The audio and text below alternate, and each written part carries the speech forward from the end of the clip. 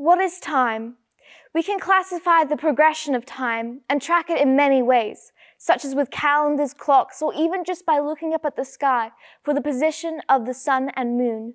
We interact with these time-measuring devices frequently, yet we need to ask ourselves a question. Do we even know what time fundamentally is?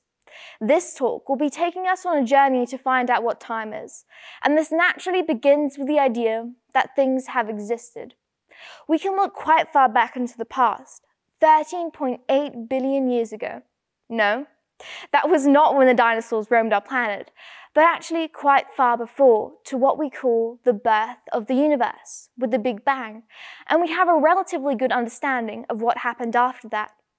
Nuclear fusion began, galaxies and solar systems formed, and in the Milky Way, a familiar place developed its own history. Plants grew, and eventually monkey-like creatures we call apes evolved into what you can see when you look in the mirror. A person. But the past isn't just something cosmologists and historians deal with. Have you heard the phrase that you typically tell an overthinker? Don't live in the past? Well, I find this phrase quite ironic, since the past is basically all you are living. Now, this brings us on to what may seem a peculiar thought, that you are living in the past rather than the present. And I say this because everything requires time for signals to transfer information to a processing mechanism. And in our case, it's a pile of soft tissue and blood vessels located up here in our heads, our brains.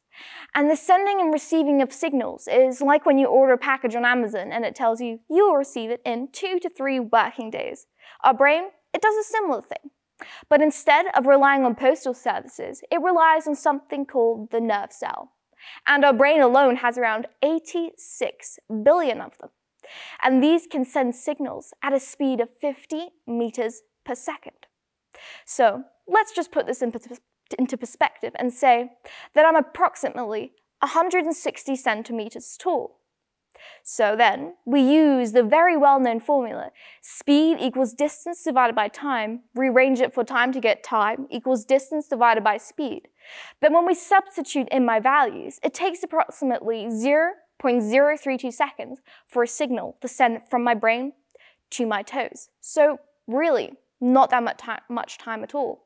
But for a hypothetical 100-meter tall giant, the signaling speed of 50 meters per second would result in some potential issues for this giant, as it would take them 2 seconds to send a signal from their brain to their toes. This means that if the giant wanted to walk around, it would think in its head, okay, let's move my right leg. 2 seconds later, it would start moving. It would be lifted into the air and placed back down on the ground again. The giant could then stare at their foot for 2 seconds, seeing that it is touching the ground and not even feeling a thing. This is because time travels much faster than literally anything we know. The speed of light is 3 times 10 to the power of 8 meters per second, which is just a 3 followed by 8 zeros, which is, well, you know, quite a lot of zeros. But what does this mean for us, and not just hypothetical giants? Well, it means we're practically experiencing everything around us with a lag time. And this has some interesting implications in astronomy. There is an exoplanet super-Earth called HD 15666-8b that is located 80 light years away. So let's say there were some extraterrestrial aliens on this planet looking at ours. They would see our planet in the midst of World War II. Isn't that just interesting? Now that we have some knowledge about what the past is, let's move on to the future, something that seems completely out of our control. But what if I told you there was a way we can predict the future? Okay, that's not a psychic's hocus pocus. Even you can do it, and I'll show you right now. So, take a look at this cute little kangaroo holding a ball.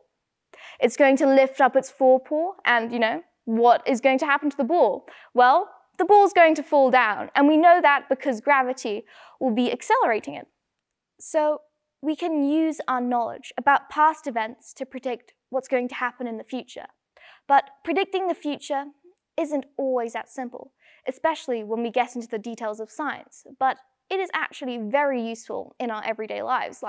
It's like the basis of economists using their handy-dandy supply and demand graphs to predict what's going to happen to stock markets in the future. And even you predict the future just by walking around to make sure a car won't hit you when you cross the road. So this brings us on to the next thing.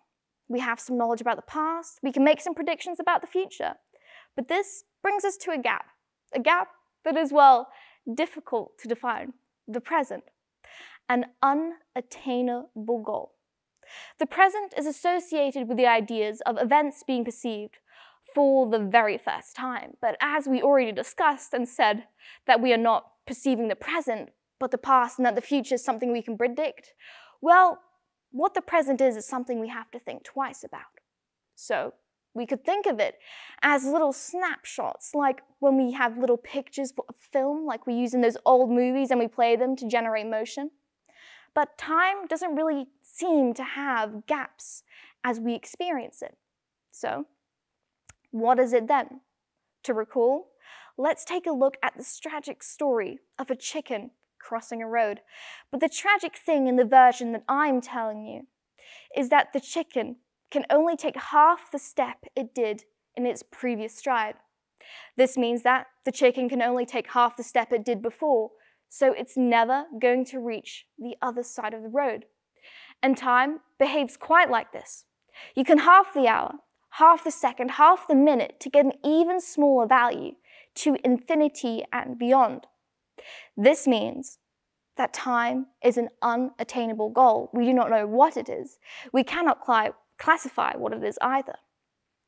And now you may be feeling like the screws in your head have become a little loose.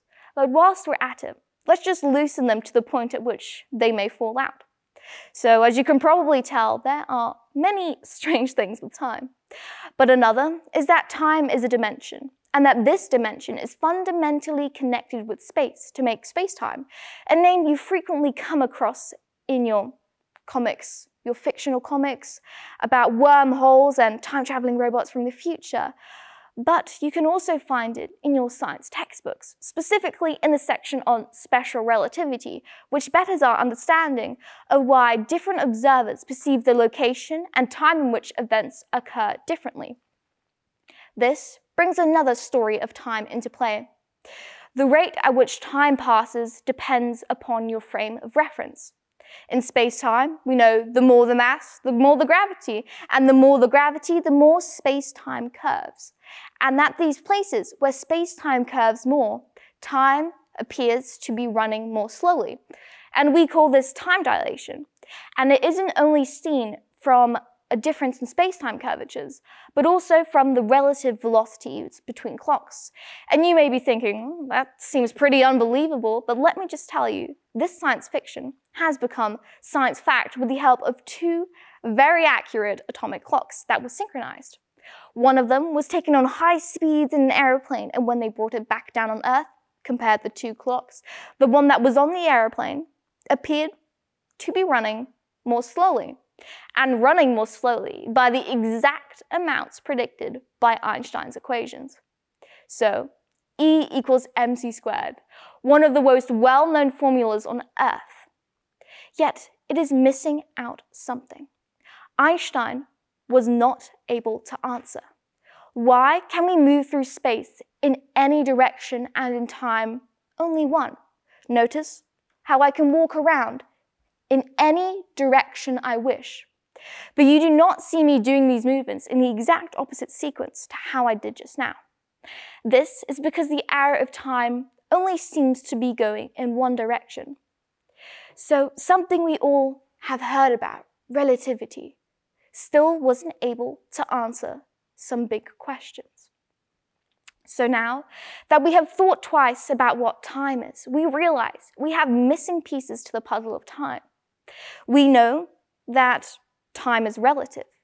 We know that we can predict the future. We know that we are experiencing the past and not the undefinable present. We know all these things about time, yet we do not fundamentally know what it is, or why it is, for that matter. Every day we go around seeing things that are seemingly so obvious. We don't devote our own time to think about them more deeply, like what time is. And it is sometimes the most obvious things that hold answers to questions we never even bothered asking. So I ask you to take your time and notice the noticeable and ask yourselves why. Who knows, you may find out something interesting, deeply satisfying, or perhaps even revolutionary. All you need to do is think twice.